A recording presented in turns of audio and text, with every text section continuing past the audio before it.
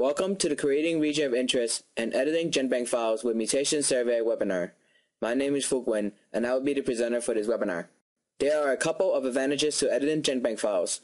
First, it can help with the groupings of overlapping samples into appropriate context and act as a quality control metric for regions of electropherograms that fail to meet quality standards.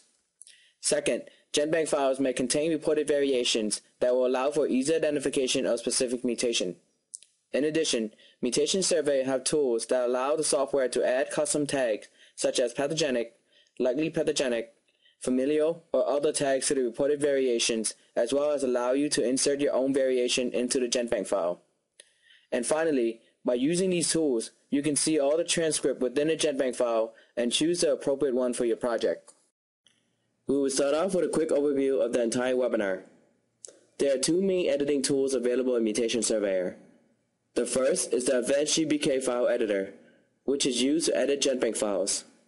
This tool will allow you to auto-create region of interest relative to the coding sequence, or manually input the region of interest positions. Either way, once all the region of interest are defined, you can save over the GenBank file or save it as separate SEQ files. Custom tags and additional variations can also be added to GenBank files using this tool.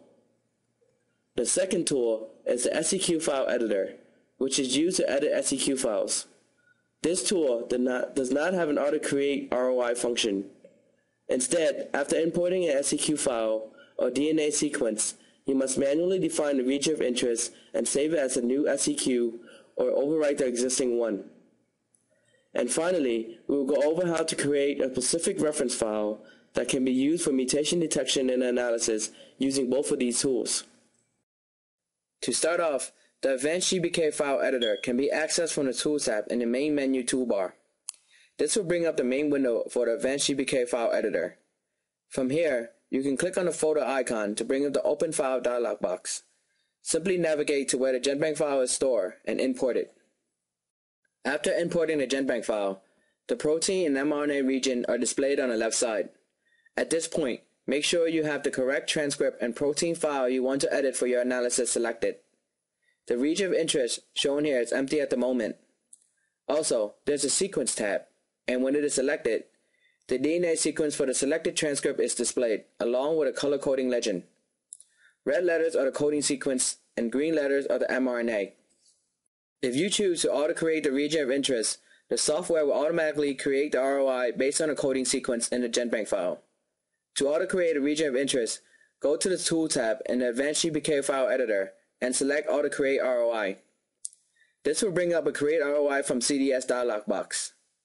Here, you must specify how many bases to the left and how many bases to the right of the CDS to include in the region of interest. Once the regions are defined, click OK and the region of interest will populate for the selected isoform.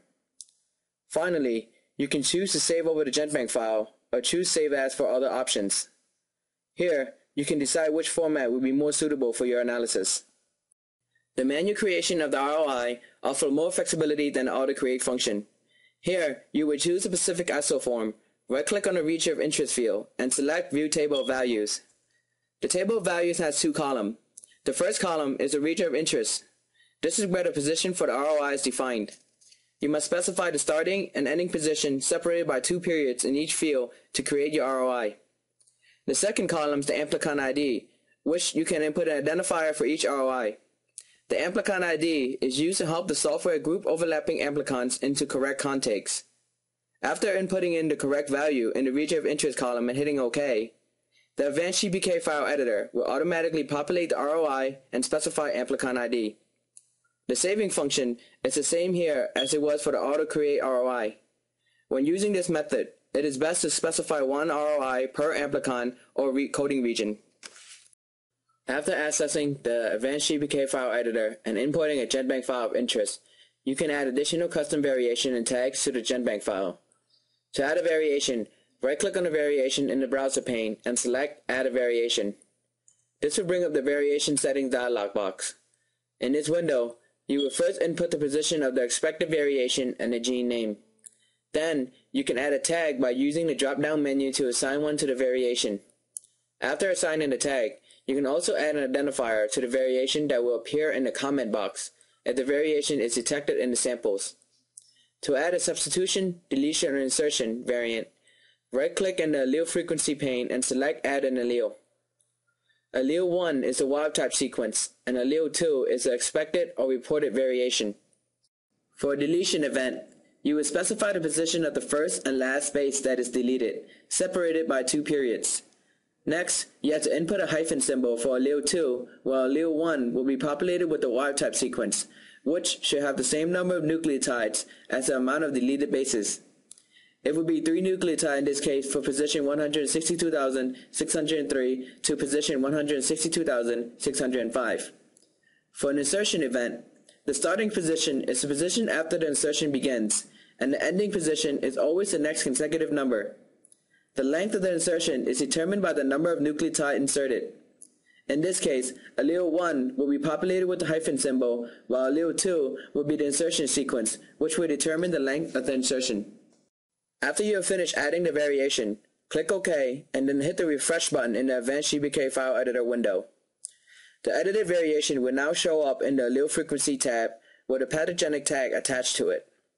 You can save the GenBank file by going to File tab and selecting Save. This is an example of a project that was ran with the edited GenBank file on a CFTR gene. As you can see here, the variation at position 162,603 was called. In the mutation table at the bottom, the identifier as well as the pathogenic tag is displayed in the comment box if you select to display comments and add dbSNP ID to comments in the process settings. The tick marks displayed in the mutation electropherogram indicate position of reported variation annotated in the GenBank file. You can add many variation and tags as long as you follow the correct procedure. The second file type that an ROI can be created from is the SCQ file. SCQ files are designed for single exon analysis. If you have GenBank files with more than 1 exon, use the Advanced GBK File Editor. The SCQ File Editor can be accessed from the Tools tab under the Advanced GBK File Editor. In this main window, you can either enter a specific nucleotide string into the sequence box or import an SCQ file from an Open File button. Simply navigate to the file and click Open. Once the file has been imported, you can directly create the region of interest by manually defining the start and ending of the ROI. The positions are relative to the GenBank nucleotide positions. After that is done, click the Save As button to save the SCQ file. To show an example, this is a TP53 gene SCQ file that has been edited to show a region of interest at position 61 to 241. It was saved, imported into Mutation Surveyor, and an analysis of TP53 samples were conducted using the edited SCQ file. As observed in the diagram, the analysis with the ROI defined shows a pink bar in the electropherogram indicating the region of interest. The analysis that was done without defining ROI does not show a pink bar. For more information regarding the main analysis window view, please refer to the introductory webinar of Mutation Surveyor. In the custom report, there are options that will allow you to display region of interest information. To access the custom report, go to the Report tab in the main menu toolbar and select Custom Report. From there, select the Display tab to choose which ROI information to display. After you are finished, hit OK to generate the report. Variations with purple background are reported variations annotated in a GenBank file. ROI information such as the start and ending position, coverage or no coverage, size, Phred score for ROI, and the ROI nucleotide string are displayed. For more information regarding the custom report, please refer to the Mutation Survey Reporting Options webinar. There are a couple of things that you must know or have in order to create your own specific reference file. First, you must know the sequence of interest for your analysis. You must have a copy of the nucleotide sequence either from a GenBank, SCQ, FASTA, or other formats. The number of nucleotides should not exceed 1200. Then, you will use the desired sequence to generate a SEF file in order for it to be used in the analysis for mutation detection against your samples.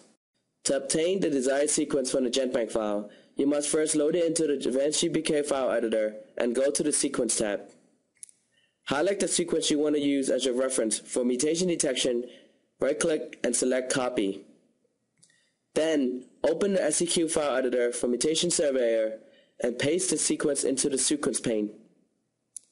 Hit the refresh button to renumber the nucleotide sequence. If you have a FASTA or some other form of the nucleotide string, you will repeat the same procedure to copy and paste the sequence into the sequence pane of the SEQ file editor.